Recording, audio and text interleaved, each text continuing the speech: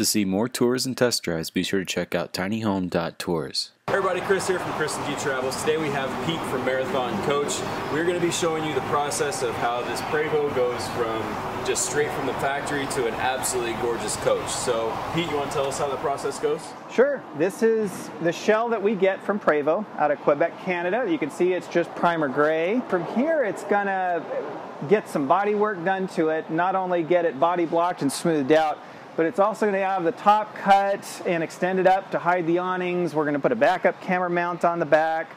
We're also going to cut the front and add a few things that make it, just like a Marathon, make it just like ours and not just any old bus out there. First step, get it in, get some more primer on it, body block it, and start adding some fiberglass. So we're actually going to be heading back to the paint studio, and we're going to go from basically this to the finished product. I'm excited to show you all the process.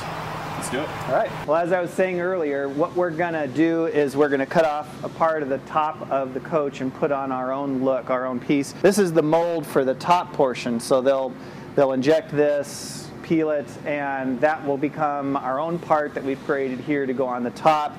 The one in the background here, these are for the fenders. We do our own, like these are the actual pieces that have been popped out of the mold.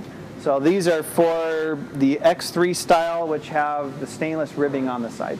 This phase in the paint, they have already altered the front cap and the rear cap by putting on our own look, our own fiberglass. We've put on the brackets and the awnings up top. And we especially do that this early whenever we're going to actually put the design up and through the actual awnings. The whole body's been body blocked. This one's also a little different than the smooth-sided ones called an H. This is an X3. This has stainless steel ribbing on the side. So we've already had a polishing crew come through and they've polished it in the areas where it's not going to get painted, which is the masked area you see here. Everything under here is bright and shiny and ready to go. This area kind of remains sanded down so that it will accept paint. So this one's already been primered and it's got its first color. So the guys will have been working at the design. They'll look on the design and say, okay, black's going to be our first thing we're going to drop. So they hand mask off the first part of the design that we want to keep stainless, and then they shoot the first coat of black.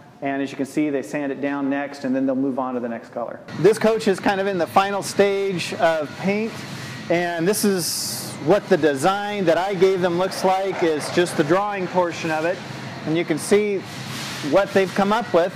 It is completely hand laid out, so this is not vinyl, this is not some sort of vector graphics or something like that. The guys actually take a look at the drawing, they hand lay it out, and then they build the colors up. This one is in the portion where it's had about 7 layers of clear. They go through and put on 3 at first, then they do a whole cut on it where they sand the whole thing down, put on another 4 layers, and at this point what they've done is they've again sanded it, which is called a cut and buff. Then they go to finer sandpaper until they're into the buffing process, and they continue to polish this until everything is out of it, every swirl mark. This is something that we've been striving to get better and better at. We've just recently sent some guys down to California. They learned some new tricks of the trade, so we're always trying to learn the newest technique to get this to where it's just like glass. Well, this is Edgar. He's just sanded this down and fixed a blemish, and this is off the coach that they're doing the cut and buff work on, and in the final stage. But the guys found a small blemish, and they have a lot of pride in their work, so they couldn't live with that small blemish. So they pulled the panel. This is a fender well, and Edgar came in, sanded it, touched it up, and it's just gotten a complete new recoat of clear. So this one's still going to go through a cut and buff process again, but the whole concept, get the coach as close to perfect as possible. So this is a test panel. When I come up with a design, usually to drive Andy crazy because they're usually pretty difficult. I guess I should also point out that Andy is the head of the paint department. I come up with the designs, and both of us, our first job is to make the owner of the company happy. We actually work directly with him whenever it's a paint design that is something that we're just going to put up for sale. If it's something that's custom from a particular person, Andy and I will work directly with that client to come up with their own design. In this case, this one was something we were doing for the boss that's going to be put up for sale, and I'll come to Andy and show him the design, but Andy then taps into his hot rod experience from the past, and we start talking about, you know, this would be cool done in candy, this would be done really cool with a texture, with a drop shadow. Sometimes Andy custom mixes. All these are custom mixed. Yeah, this one was fully custom. So, in other words, instead of going by the chips out of the book, Andy goes by what he thinks is going to be the best, and I trust his judgment. This is where he is amazing. This is what we end up with. We always do a test panel first, because this is the type of thing you just don't want to be testing right on the coach. So for those who don't know, a candy paint is a dye. It's transparent, so whatever is behind it, when you put it on, it shows through. So that's why there's texture within it. And this one was also fun for Andy and I, because we wanted hot rod flames on the coach. So there was a couple of ways that Andy was telling me he can do it, and this is one of them. We wanted to test it out and make sure that we were happy with it. We used to do this back a long time ago in California, do flames and then flames within flames, and we haven't seen any coaches flames besides ours. Yeah, we're kind of taking some risks here and there. And I get fired, bro.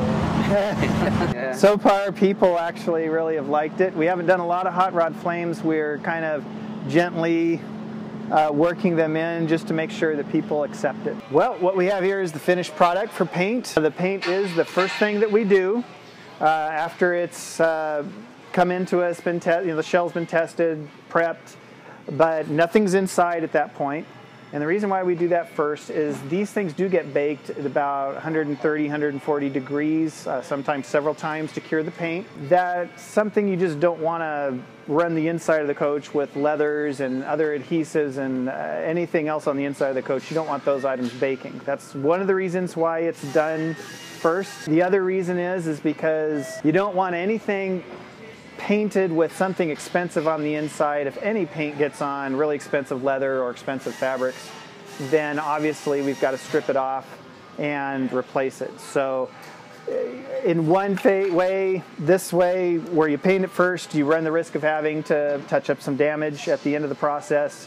But the other way of painting it last, there's much more risk. So there's no perfect time, but this ends up being the best for us. Just so that you kind of get an idea also on what it takes to do this. It takes 3 guys, somewhere between 21 days to 23 days to complete the paint job. We'd like to thank Marathon Coach for having us, and be sure to check out our website tinyhome.tours for more videos.